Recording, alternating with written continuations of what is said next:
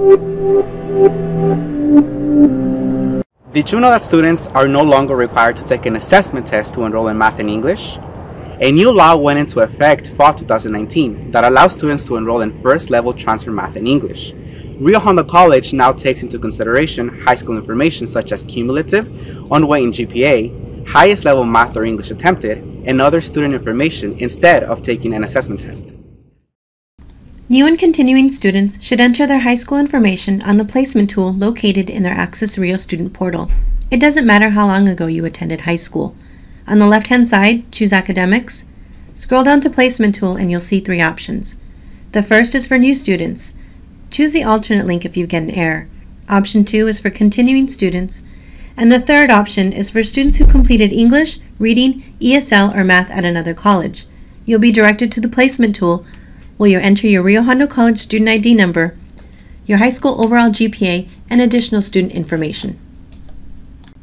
After answering the questions on the Placement tool, students must meet with the counselor to discuss their course placement. They'll be advised which course is appropriate for them and what level of support will give them the best opportunity to pass the class. For example, all students will be able to enroll in English 101 with the required support course English 10 SP. Some students will enroll in English 101 with the required support course English 10S, and others will enroll in English 101.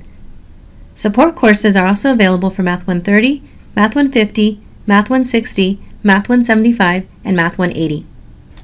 The class schedule will note which courses have a required support course. In this example of English 101, the first section, 37180, does not have a required support course.